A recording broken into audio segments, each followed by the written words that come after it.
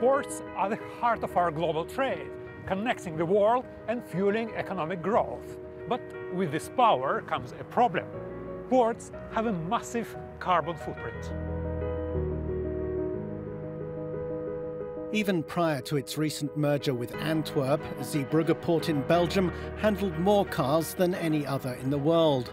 The large ships that dock here generate their electricity by burning fuel, but soon they'll be able to connect to clean energy from new wind turbines. A more sustainable solution that's perfect for the windiest area of Belgium.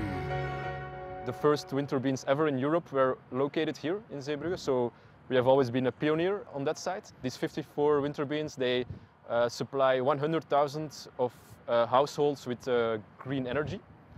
Of course, a lot of this energy gets consumed by the terminals and the companies directly, which makes sure that they can perform actually a lot of their activities without emitting CO₂. The merged port of Antwerp and Bruges, one of the largest in Europe, aims to become one of the most sustainable ports in the world. The Antwerp Euro terminal has switched to LED lighting, covered roofs with solar panels, washes containers and cars with collected rainwater, and all that on top of the wind power. The wind in Antwerp isn't very consistent, and the sun doesn't always shine. But the terminal copes with that by using new battery storage, part of the Pioneers project backed by the European Union. The managing director says the terminal now gets 86% of its energy from green sources. We immediately see the effect by using renewable energy because the electricity prices went sky high in the past year. So we immediately are benefiting from all the efforts we are doing. Our customers are asking to show our ecological footprint. So if there is no business case today, tomorrow it will be a business case. So I think and I hope that we will be ready. The port of Antwerp-Bruges is responsible for 4.5% of Belgium's GDP and provides over 160,000 jobs through its cargo terminals, distribution centres and Europe's biggest chemical cluster.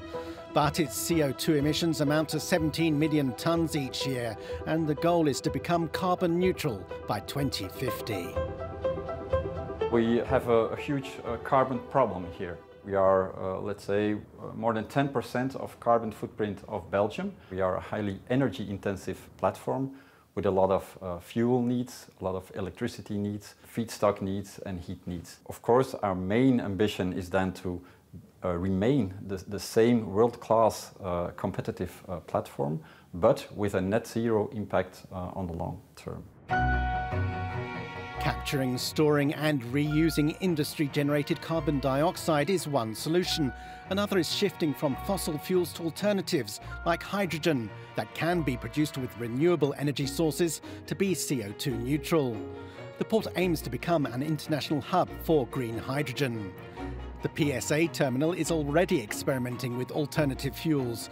Containers here are moved by more than 100 diesel-powered straddle carriers that produce substantial emissions. As part of the Pioneers project, the terminal and its partner CMB Tech are upgrading one carrier with a hybrid system that combines diesel with hydrogen to reduce overall emissions. The experiment will show how the technology can be scaled up. So the method that we are demonstrating here is what we call dual fuel technology. So we actually mix hydrogen and diesel into the existing engine. The dual fuel application allows us to use the existing machines, but it also allows us to gradually build up the hydrogen infrastructure. We don't have that today, and that means that if there is a problem in the supply of hydrogen, we still have the option to fall back to diesel. Coordinated at the port of Antwerp-Bruges, the Pioneers project also involves the ports of Barcelona in Spain, Constanta in Romania and Venlo in the southern Netherlands. The goal is to showcase strategies for decreasing environmental impact while staying competitive, in line with the objectives of the European Green Deal. Inge de Wolf is the project coordinator. Each port offers a unique port ecosystem where we can learn from each other, also through the interaction with the port community, port stakeholders. We will be focusing, for example, on clean energy production and supply, sustainable port design.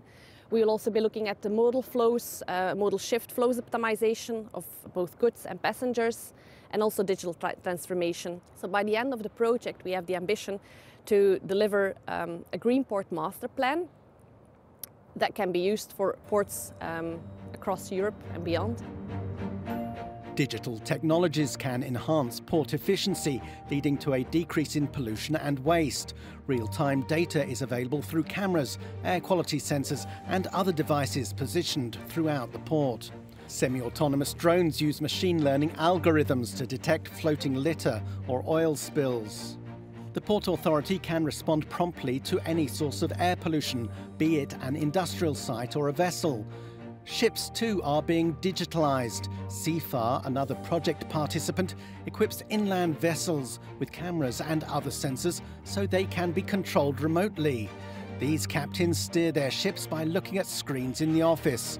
A more comfortable way to work that also has environmental benefits, as CFAR R&D project manager Ghazaleh Kia explains. When we have all the information collected, all the data collected from the devices, one thing that we can provide is the route optimization and the speed optimization. When we have these options available, then we have fuel consumption reduction, and as a result there will be less carbon footprints and more green cargo. Last but not least, lorries, cargo trains and employees' cars all contribute to the overall pollution that affects those living in port cities. Antwerp's goal is for at least half of its inhabitants to use sustainable transport. The city is working with the Port Authority, which has invested €40 million to connect all companies in the port area to safe cycle paths. The close ties between port and city are reflected in the collection at the MAS Museum, where project leader Stephen Windy tells us about the City of Antwerp's vision for green commuting. It's very clear that the port is part of the city, of course, especially when we are talking about mobility. Within a period of 10 years, more or less, every company site in the port will get a cycle path until the gate of their own company site. We want to make the city more active, more smart and more attainable and more livable. The industry is only starting its journey towards the greener ports of the future, where emissions are reduced and the economy maintained. But with Europe aiming for climate neutrality by 2050, the target is clear.